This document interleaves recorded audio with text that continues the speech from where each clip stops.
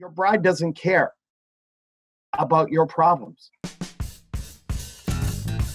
This is Wedding DJ School. I'm Josh Mitchell, your guide to the business of a wedding DJ. We're talking with leaders in the wedding entertainment industry. You're going to learn their backstories, how they got started, and where they are today.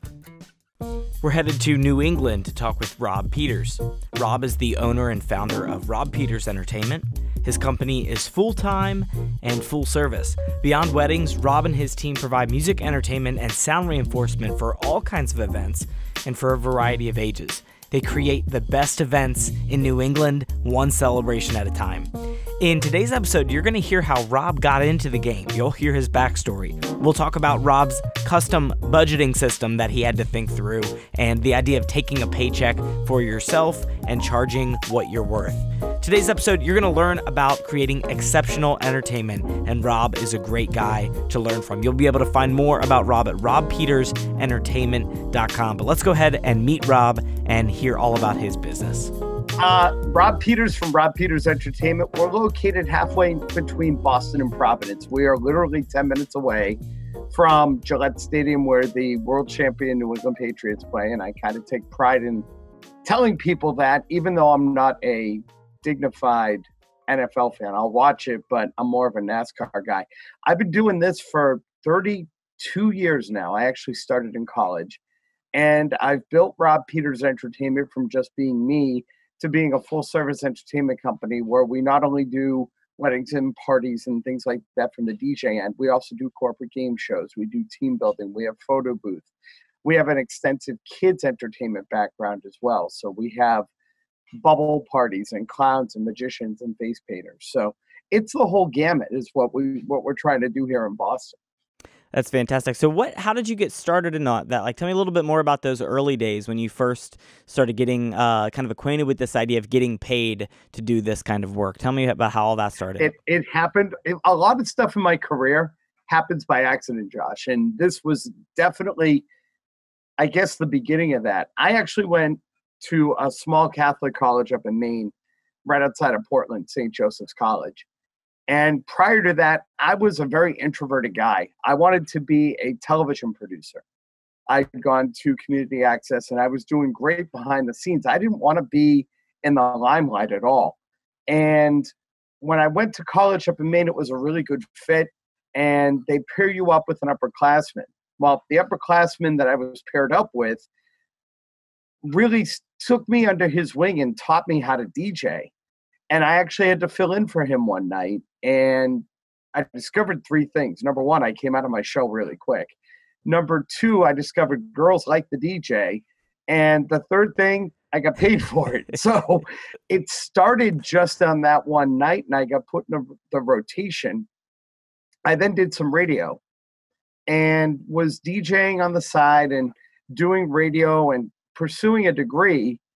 And I wound up coming back to Boston, not by choice, really. My career was set for me to stay in Maine, and circumstances changed, and I had to move back down here. And when I moved back down to Boston, I got rid of a lot of my DJ stuff, and I was going to continue to try and get a career in radio, but I had to get a job. My parents were kind of like, you're home, you got to pay rent, get a job. I got a job at a record store. And I was dating a girl at the time, and she asked me to DJ for her. And I was kind of not really in that zone, but she asked me to do it. And she was dating me. I kind of felt like I had to do the right thing. So I went and rented gear, and she and I hauled it all into a VFW hall, and it was her sister's birthday. And I started DJing. I had a packed dance floor, and I had people coming up to me asking me for business cards. Up until that moment, it had been 5 years. Nobody had ever asked me for a business card. I didn't have any. I didn't know I needed any. So the next thing you know, I'm writing down my name and my telephone number on a cocktail napkin, and I'm handing them out to people, and my phone started ringing, and things just really took off for the early years. I did part-time for about 7 or 8 years when I moved back to Boston. And then I quit my day job in 1998. My previous DJ full-time life, I was a mutual fund transfer agent, which is a big fancy word for customer service rep in the mutual fund industry. And I was doing that and decided that I needed to make a go of this. I had a lot of encouragement from a mentor of mine, and I left and I haven't looked back since. So what, like, tell me a little bit more about what was going through your mind when you first got some of those initial paychecks. Were you thinking, okay, I'm going to use this to, to buy more equipment? How were you in terms of using the funds that you were making? Were you just using that for kind of personal stuff on the side? Were you using it back in your business? Tell me about how you were thinking through that process of things. It was a little bit of money in my pocket, but I kept on reinvesting. I used to have Electronic Bargains, which was one of the big DJ store, independent stores in my market. And I would go in there and I would be like the kid right around this time of year. Once you got the big Sears Roebuck catalog, I'm dating myself. But I would walk in there and I would go, wow, it'd be great to have, an amp that didn't weigh 100 pounds. And gee, this mixer from Newmark would be awesome. And I'd love to have it. And I continuously just kept on reinvesting. I made it a point where I was taking a quarter of my pay and putting it in my pocket. And the rest of it actually went towards newer gear and more gear, and just kept on redeveloping into marketing as well. I taught a lot of what I do. I learned a lot about what I do on my own. I didn't have, and there really wasn't, I didn't know anything about DJ Times or Mobile Beat. There was really there was a very limited number of people that were willing to go out there and take people like me under their wing. And I was very fortunate that I had a few that did that. But I really wanted to focus on making sure that I had gear that was dependable and that sounded good and did the job. And I wanted stuff that I could say, I bought it on day one. I took it out of the box. Up until that point, I had been buying stuff that was used. I had some friends that were selling gear, and I would just pick that up just to get me through. And I just kept on developing and putting money more into the business. And at some point, I kind of looked at everything I had, and I actually had the storage unit full of gear. And I looked at it and I said, I probably should put some more of this in my pocket. So the tables turned a little bit, and I actually came up with a really cool budgeting system that allows me to be able to put money in my pocket and to be able to cover having to buy new gear, having to pay for brochures or business cards or internet or my wedding wire ad, any of that stuff, and still make sure that I have income left over at the end to cover anything that might come up unexpectedly. Is that a specific system that you learned from somebody else? Was that just something that you developed specifically for you? Anything else that you can share with us about that? I developed it on my own, Josh. I really took a good hard look at what we were charging. And this was before the Mark Farrell movement. This was when we were maybe getting $500 for a wedding. And I took a good hard look at it and I said, the talent is the big thing. So I want to make sure I'm putting money in my pocket. I learned from talk show host Bruce Williams, who I met when I was doing radio in Portland. One of the things he said to me before I graduated, because he wanted to know what I was going to do now that I was moving back to Boston. And he said, if you go into business, make sure you take a paycheck for yourself first. And that's something that just resonated with me. And I see a lot of that in what I'm doing now. And I just developed this little checklist where I'm like, okay, $500. Okay, $250 of it's going in my pocket. What am I going to do with this remaining $150? I'm going to put $100 towards any overhead I have. I'm going to put $100 towards any gear that I might want to buy. And then I'm going to put $50 of it aside just in case I need something for a rainy day. So it was really something that I just developed on my own. That's fantastic, Rob. Thank you for sharing that. And I think it's such an important learning for people to internalize, even early on in the business or early in starting off, this mindset of what are you going to save for yourself? And it might not be possible to do that a whole lot in those early days, but really being intentional about, okay, you're going to need some money for marketing. You're going to need some money for those promotional materials. You're going to need to reinvest in for other equipment. So I love that was a part of your journey. And for those not familiar with the Mark Farrell movement, could you just explain a little bit about that? Sure. Mark kind of helped the DJ industry realize our role in the success of a wedding. And I remember when I first saw him, I saw him in Connecticut, and he said something that was really profound, because at the time, the cost for cheese and crackers in a veggie tray was more than what most DJs were charging for their services for a wedding. And it was a concept like that that made me realize that the cheese and crackers aren't going to get up and make everybody do the Macarena. You know what I mean? So Mark really helped educate the industry that we have a role, and in the relative scheme of things, we should be getting paid to be able to make a full-time wage. He really took the get what you're worth concept and continues to educate DJs today on making sure we're getting what we're worth and what is a fair wage. And he does a ton of education with that. And I think it's incredible. You had brought something up about the whole budgeting thing. The budgeting thing actually came from a transition point about 1996. I actually got a job at that DJ store I was looking at, and they used to bring me down to the DJ Time show to sell on the show floor. We would show up on Sunday with box trucks full of gear, and on Monday morning, we would be on the show floor stacking them this high, and it was almost like you were going through this big flea market. Excuse me.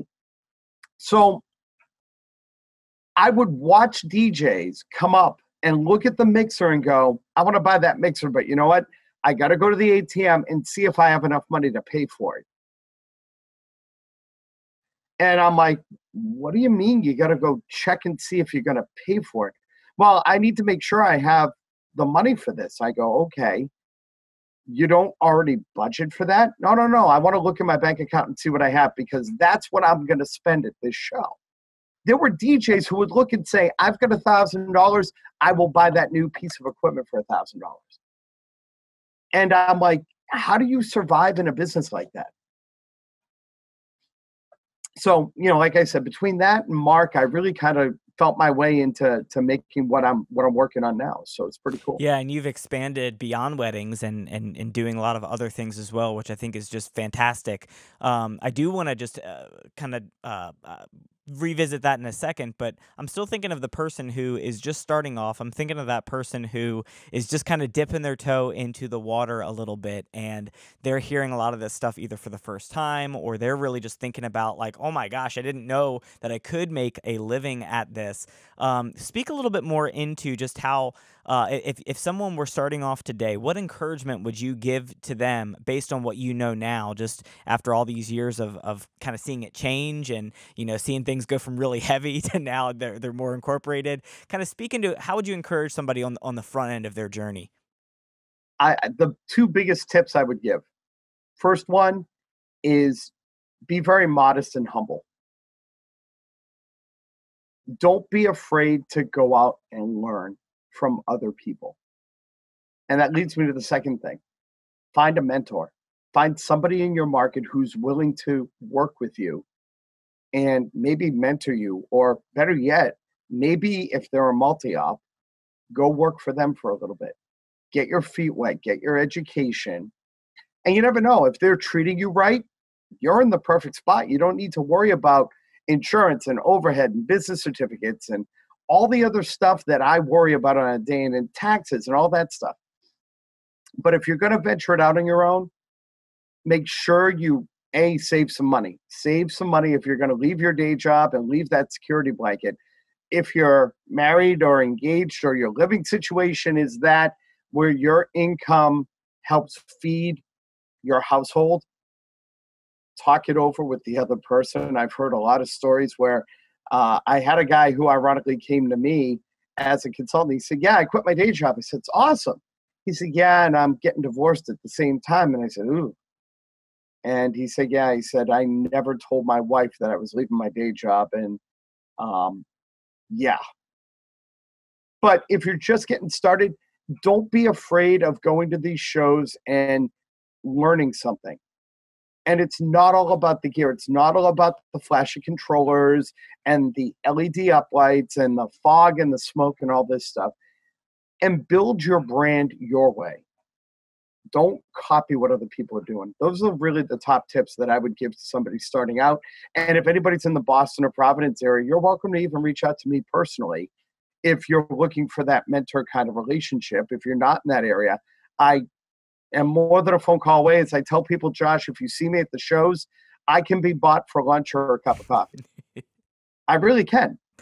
Thank you, Rob. Yeah, that's fantastic. And I have found as well that in this industry, people are willing to help. People are willing to help you grow and to help you learn. And you're not alone in this. If you want to figure something out, there are people that are willing to help you. What are I want to talk for a second just about mistakes, or about, when things don't go quite right. And I think that sometimes there's a You said we have 30 minutes, right?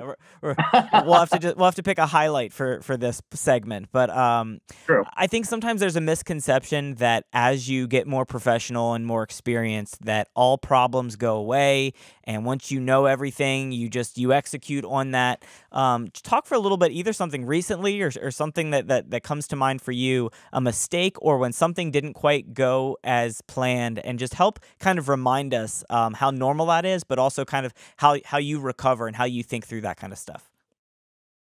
There's I could probably, if I had a little more time, I could think some through. I was about 10 years into this business, and I was at a very prestigious event venue south of Boston. Up until the day of the wedding, I had only dealt with the bride because the groom served our country in the Army. So I had only been dealing with the bride the whole time. I never met the groom until the day of the wedding. So we get to Mary and Jim's wedding, and we're doing introductions, and everybody's coming in. And when I introduce the bride and groom, I introduce them as Mr. and Mrs. Mary Smith. Mary Smith was the bride's maiden name. And people were clapping, like people were cheering. It wasn't until we used to have a code with my assistant where if they saw something that I didn't, they would step on my foot. So my assistant immediately comes over and steps on my foot, and I go, "What?" He says, "That's the bride's maiden name. It's John Jones." So I stopped the music. I get everybody into the moment, and I said, "Folks, we all know who planned the wedding, right? Now let's give them a proper introduction." I had them go back to the doorway, and we did it all over again live. I took a lot of pride when the bride actually was convinced that I had actually planned that whole thing out, because that was the running joke between her and her fiance at the time is, "You're planning everything. I'm just going to get off a plane, throw my uniform on, and get married." Mistakes happen. They happen in this business more often than not. Some of the best mistakes I've made are more of just trial and error when it comes to my marketing. I go and do something that I think is a great idea and doesn't go over well, doesn't get a return on the investment. They happen, and you have to be humble with it. The one thing that I can say, though, is own it. And I guess that's a big piece of advice, is if you make a mistake, it wasn't the wind blew the wrong way. It wasn't that dog was barking in the background. It's on you. Even if it is somebody's indirect fault and it impacts you, better for you to own it and be responsible for it. It makes you look good in the end than to turn around and blame everybody else. And you're playing the blame game.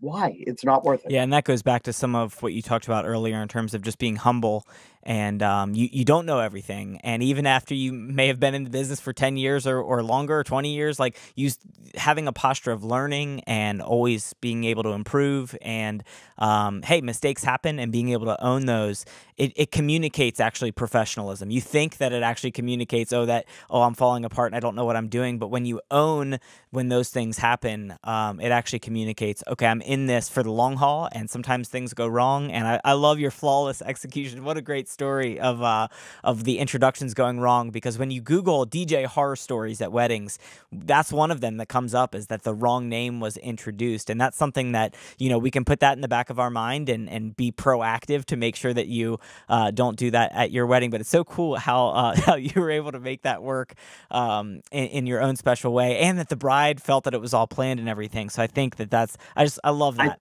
I think I knew them well enough, Josh, that I was like, okay, we can make this work. I put a lot of Disney into my company. I'm a big Disney fanatic, and put a lot of Disney culture into how we run an event, because there's a couple of things that I'm going to say that are going to shock some people.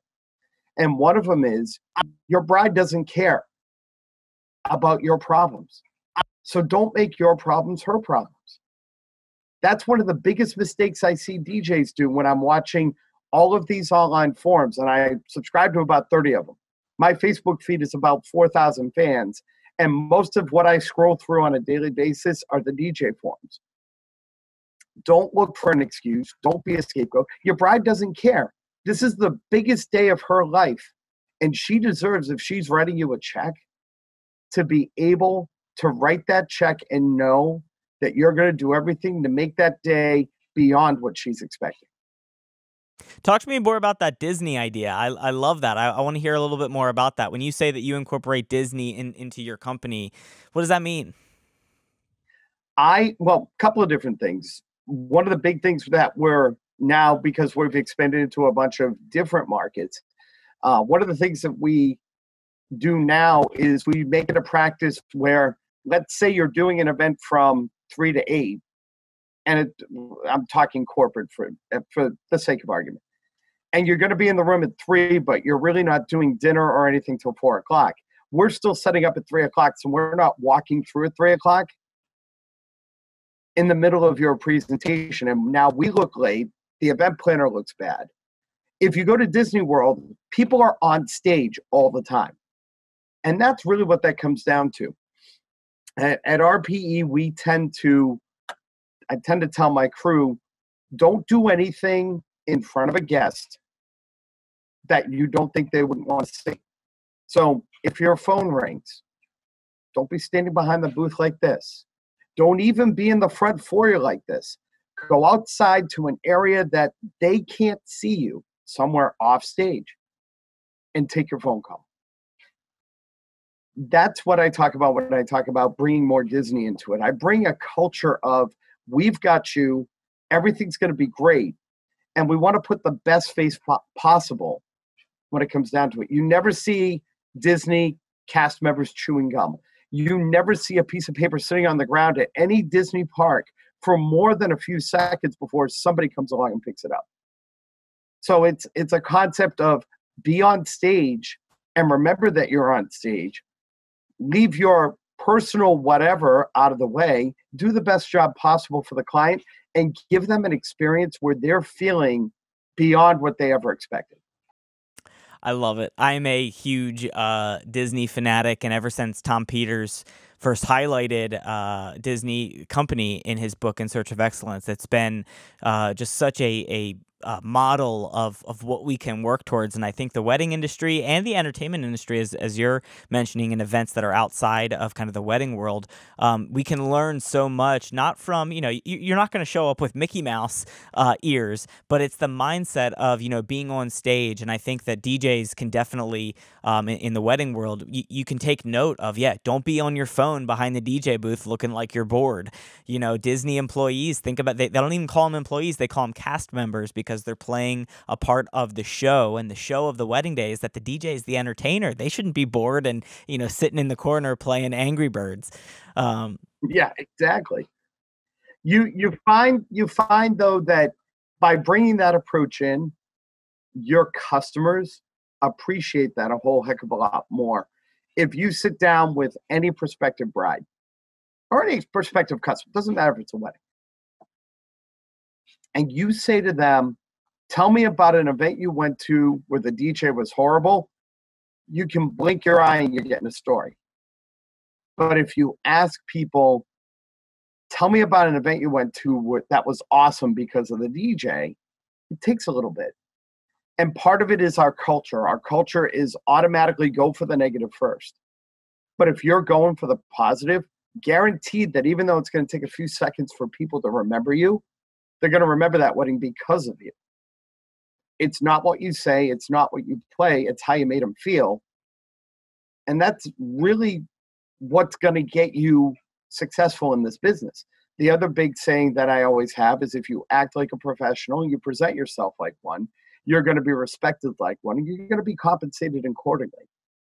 And I think those two things right there, because of the ease in which it is now for people to get into the DJ industry, you can buy the music online. You can go to a wholesale club and buy speakers. And what I looked the other day, Home Depot's selling controllers online. It's becoming easier again. And it's not like the old days where you invested in a lot of music and you had to buy the whole album for $10. And you have record crates and a big coffin full of gear that was very expensive to go buy. And it wasn't like you could walk into a box store and go buy it. You had to go research where to get it. It's different now. So the new age of where people are coming in, if you take the professional road, you're going to stand out.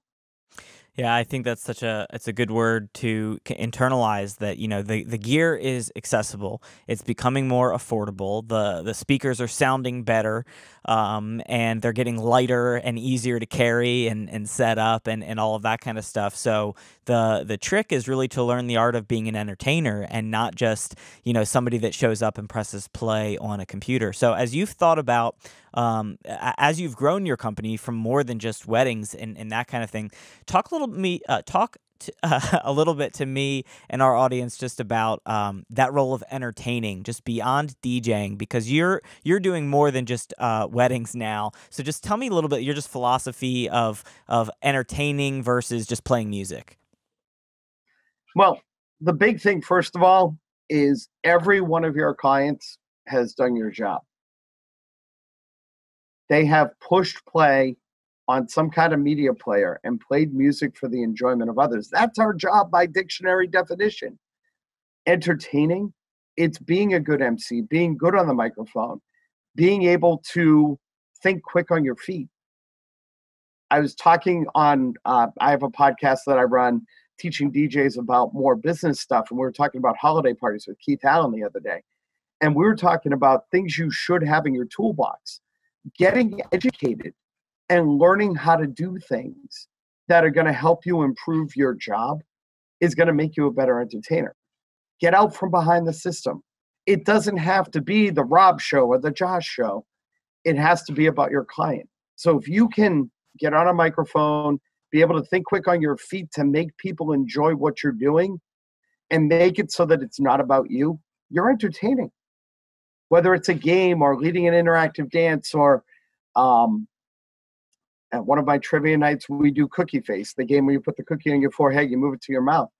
Just anything beyond getting people to dance, because we're entering that age where we're getting a new crop of people. And I guess I'll just open this onion a little bit by saying the times are changing. When you go to a wedding, you're going to see a lot of older people, a lot of the millennials and the younger kids. They don't dance. They don't want to dance. They want to be on their phone. And how are you going to make that event happen if you've got an empty dance floor and you're just push and play?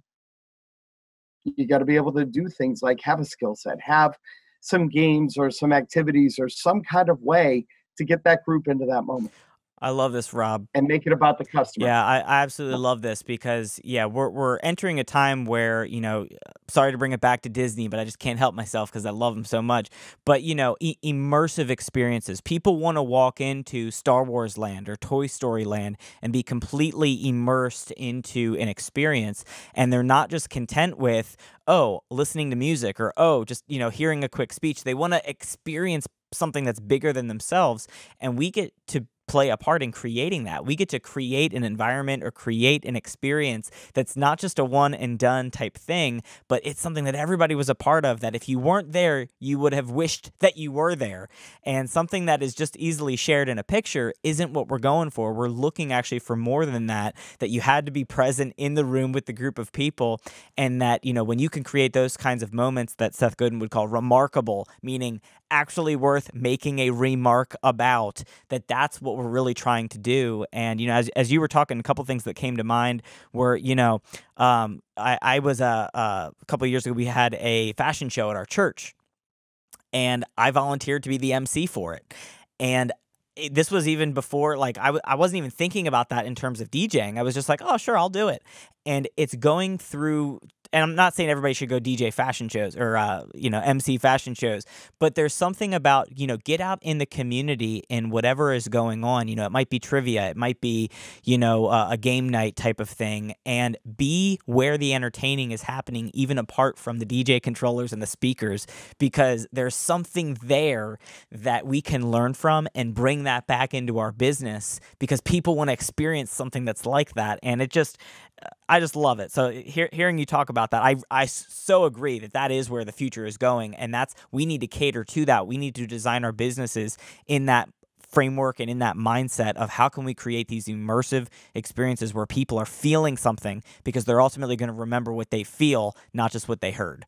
And remember one thing on that line of what you're talking about. If you're doing your job the right way and you're entertaining and your crowd's happy, you're going to be remembered. And the best marketing in the world is the one where somebody says, you got to hire Josh. He was the MC at our church's event. He was phenomenal. He played great music. He did a game to get everybody warmed up. You got to hire him. You can't put a dollar value on that. And it's funny how we need to be in this business now more than ever, because the economy's turning too. We need to be in this business where we're developing a relationship beyond the one and done. And it doesn't have to be sending out an anniversary card every year, which you probably should if you're trying to cultivate a relationship. It's asking for the referral. It's, keeping up with them on social media. You don't have to stalk them, but, when their anniversary's around, post it on their wall. And maybe take it a few minutes of looking through and seeing, oh, wow, they had a kid. Awesome. Let's send them a card, or let's do something else. And that's something that I think gets so overlooked. We go after the money. We don't look at the fact that these are people too. That's good. As we close, one last question for you. What is a goal that you're working towards, Rob, in your business or in your life, something that you are looking forward to in the next year or so? What's one goal that you're working on right now? Well, it's funny. You had alluded to the fact that we go beyond doing weddings and parties. We've developed RPE into multiple brands now. For example, think Coca-Cola. Coca-Cola owns Diet Coke. They own Sprite. They own Mug Root Beer. But basically, it's all Coca-Cola. So I have Rob Peters Entertainment. I have Game Show Parties of Boston, which is our game show division. I have the Bubble Music Man, which is our kids' entertainment bubble party stuff. We have our photo booth brand. My goal over the next year is to be developing my new talent and working more daytime work and letting my new talent work the weekend stuff, because I got a 20-foot camper sitting in my driveway outside that I really enjoy using. And I kind of would like, if I'm going to go work the weekday stuff, I want to be able to have the weekend off and still be able to survive and have the company stay afloat. That's really the big goal that I'm working on right now. I love it. Well, thanks, Rob, for spending some time with us. It's just so encouraging hearing your passion and the energy that you bring, even just from this call. I can feel that energy, and that's what we need more of. That's what I hope it's contagious for other people, as it has been for me on this call here today. Thanks for spending some time with us. Not a problem. Thanks for having me on. I look forward to if any of your viewers want to reach out, they can reach out at Rob at robpetersentertainment.com. I'll be glad to help in any way I can.